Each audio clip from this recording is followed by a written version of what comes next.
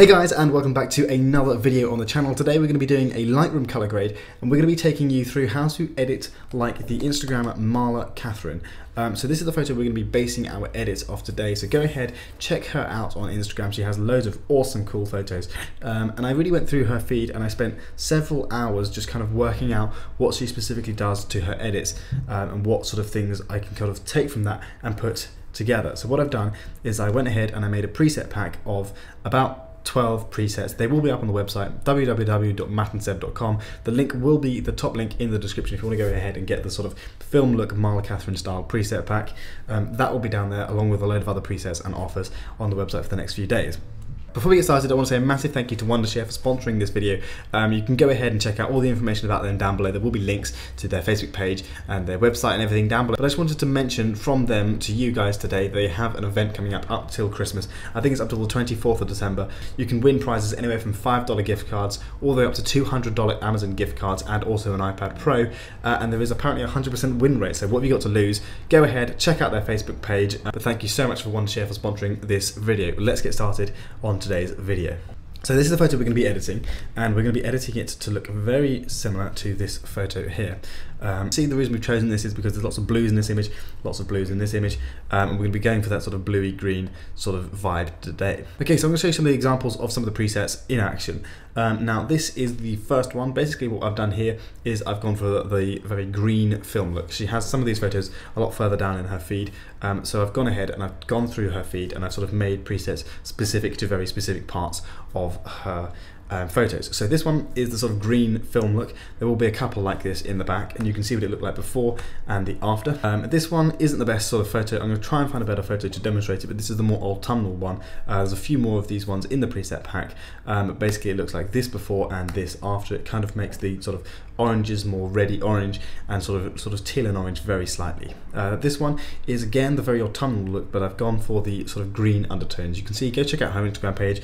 Lots of her photos have a lot of green undertones, and that's what these presets do. So this one you can see what it looks like before and the after, and again for this one it does the same thing, but again all of the presets do incorporate that film look by introducing lots of grain into the image. I'm going to show you how to do that today in today's tutorial, but that's before and that's the after. There's one more here. You can see what it looked like before and after the presets. So without any further ado, let's jump straight into the computer. We're going to have a look at today's photo. We're going to edit it, and I'm going to take you through all the reasons why we do all the steps that we do. So this may be a fairly long video, but hopefully you get a lot of value out of this video. So first of all, we're going to come into the basics panel, and what we're going to do is we're going to try and warm up the image and make it slightly greener. If you look at this photo here, it's not a particularly cold image. There are lots of blues in this image, but the underlying tones are a kind of warm color. If you look at the sort of highlights, specifically if you look at the highlights in the hair, the whites of her eyes, and also on the denim jacket, you can really see, if that was blue, if she'd like sort of decrease the temperature to make it blue, you'd really be able to see that, whereas here you can sort of see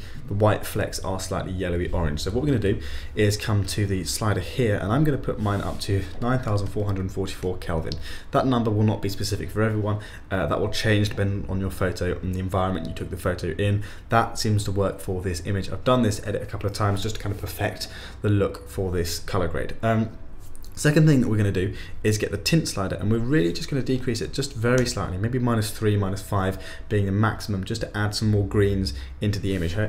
Actually, a lot of her photos do have a lot of greens in the highlights and shadows, a very sort of green undertone to all of her photos. So that's where we kind of introducing the first flecks of green in the image today.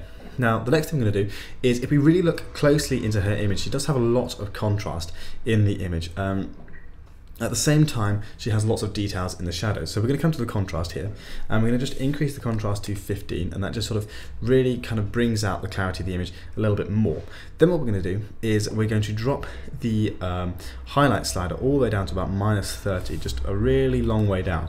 You can see here her highlights really aren't overblown, and if there were clouds in the sky, there would be a lot of detail there. So that's what you can do. You can also drop that further if you want, depending on your image. There aren't many highlights to save in this image here, so I can't really drop it too much, but that depends really on your image. Now we're going to work on the shadows. Like I said, she has a lot of contrast, but there are a lot of details in her shadows. The way that's achieved is by getting this shadow slider, and all we're doing is increasing the shadow slider. So what that does is brighten up the shadows and bring out any detail that is left in the shadows. Now, don't do it all the way because that can make the image look very, very bright, and it can also introduce noise into your image. So probably anywhere from plus 30 to 40 is a good starting point. Then we're going to work on the whites and blacks. Here we're going to introduce some more contrast. We're going to crush the blacks ever so slightly, and what that's going to do is introduce some more contrast, but at the same time, because we increased the shadows, we are keeping the detail in the shadows. So the whites we're going to increase to plus 28, and the shadows, sorry, the whites we're going to increase to 28, and the blacks we're going to decrease to minus 33. And that's a good point to leave it at there. Finally, what I want to do in the basics panel is I'm just going to introduce some clarity. Now, for those of you who don't know, clarity, I like to think of it being a sort of sharpness slash contrast slider. If I increase the clarity to there, what it does, it just makes the image very, very sharp, but at the same time, it makes it very, very contrasty. So you don't want too much clarity, but in this case of the image, we're going to go for somewhere around 6, just to kind of boost that contrast a little bit more. Finally, the vibrance and saturation. I've had a lot of questions from people asking what's the difference between vibrance and saturation, and maybe I'll get around to doing a video on that specifically later on, but basically saturation, if I increase to 100%, it kind of is a slightly more uneven version of vibrance, is the way I like to think of it. Vibrance increases the amount of each colour in the image over the whole image, whereas saturation kind of makes it look a little bit weird. So what I like to do is mostly work on vibrance, but in this case we're going to be dropping the vibrance to minus 13, just to kind of take out some of those colours, because if you look at her images here, and all the way through, none of them are particularly vibrant. Her skin tone's fairly vibrant, but everything else is kind of quite desaturated, like here for example. That's what we're going to be working on when we're editing this image here. Okay, so that's it for the basic slider. Next we're going to move on to the tone curve. Now you may have a tone curve that looks like this. I think the best thing to do is come onto this tone curve here. Very simply, in today's edit we're going to be using an S curve. Now for those of you who haven't watched past our videos, first of all subscribe, it'd be awesome to see you around the channel some more. And secondly, the tone curve really is a great way of editing your image and really, really focusing on the color grade.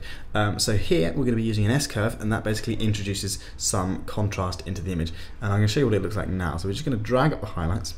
We're going to put one point in the middle, just to keep the middle very sort of central, and then we're going to drop the shadows ever so slightly like that. We're not introducing too much because we've already spent a long time in the basics panel introducing some contrast into the image. So that's probably a good amount there. Now I may come back to the tone curve at the end for some useful pointers on how to do these film color grades, so make sure to stick around till then to see those sort of bonus features at the end of the video, but for now that's what we're going to do with the tone curve.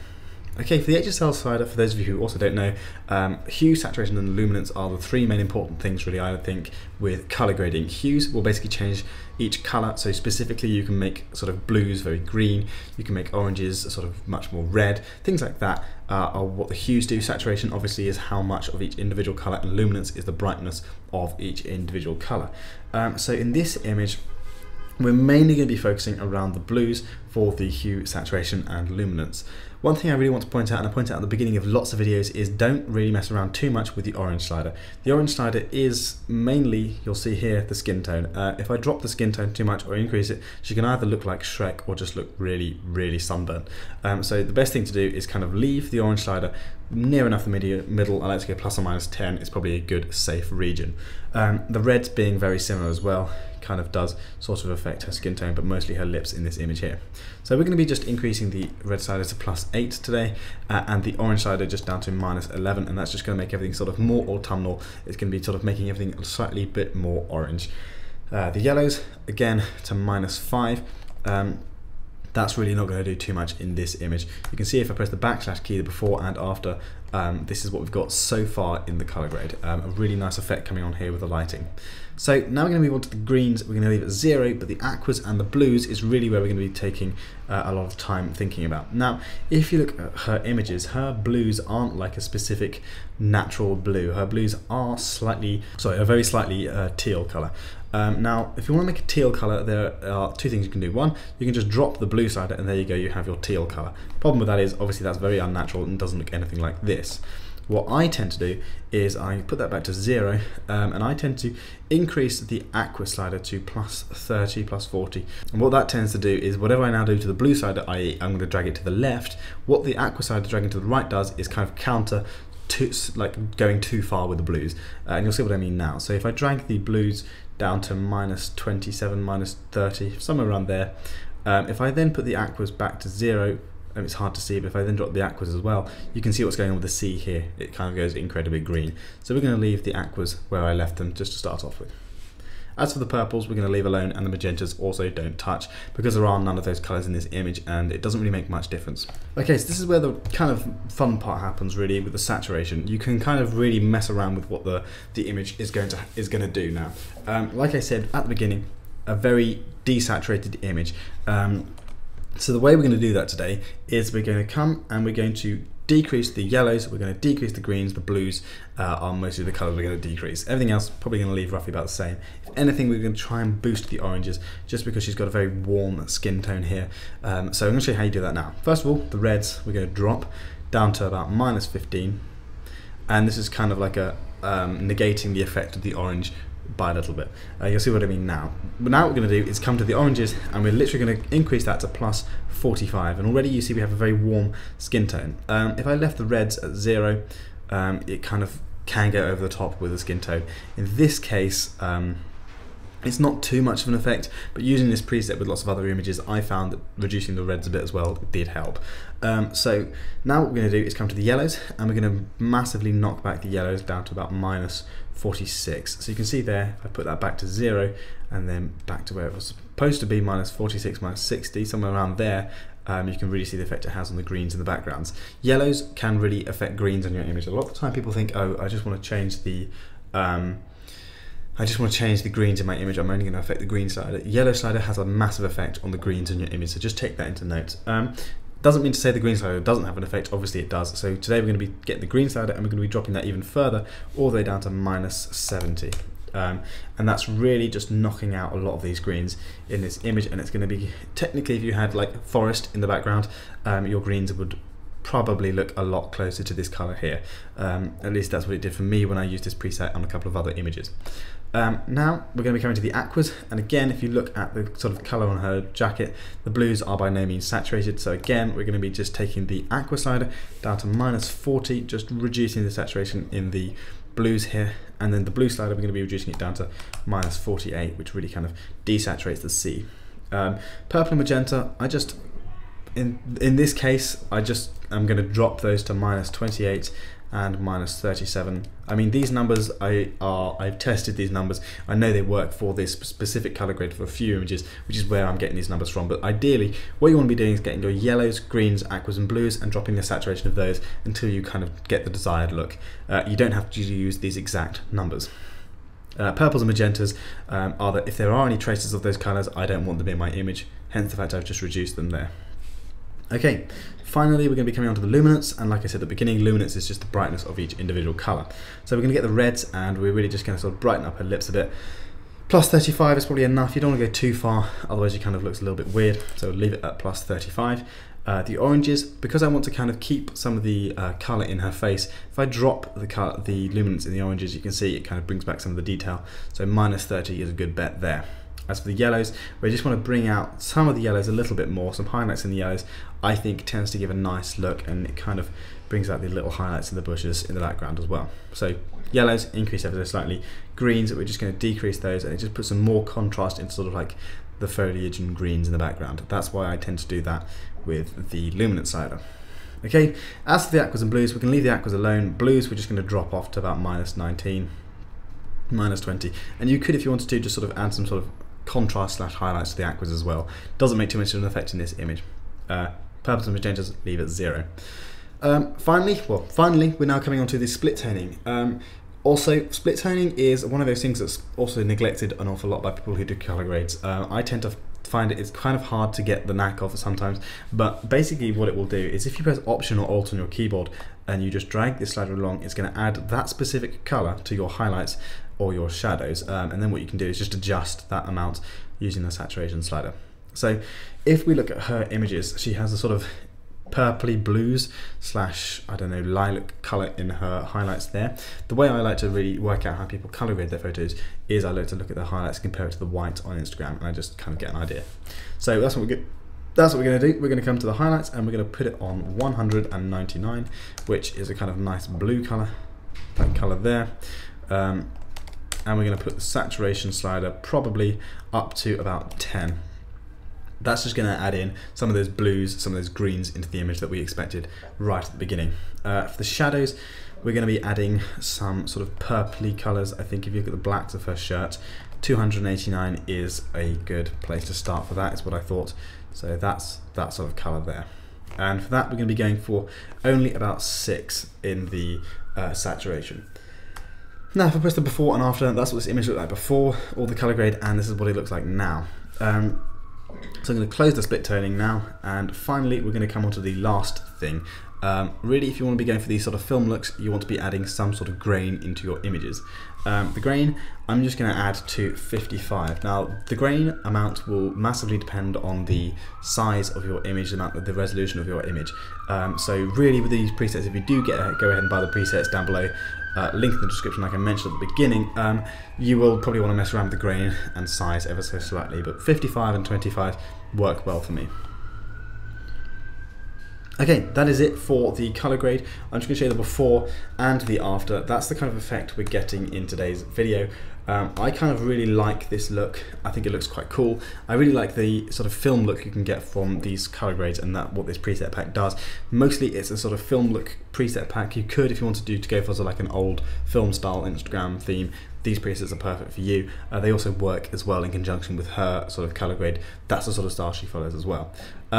So that's it for today's video. I did mention at the beginning, if you stay to the end, I'm going to give you some bonus information. So that's it, the tone curve.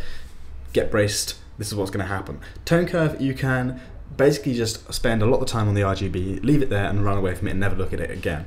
Now, one thing that's nice to do with the tone curve, if you're doing film look photos, is you can add some fade into your images. And what that will do, if you drag up here, you can add that sort of grayed out blacks into the image. And I really like that effect. I really like the look that gives to the images. You don't have to do that, but it's just an idea. You can mess around with that if you want. Now, the bonus feature is you can also come into the red, green and blue channels and adjust those. This is going to make the image look very different, a lot more contrasty, but it's also going to give it that kind of almost cross-process look that you get with your film photos.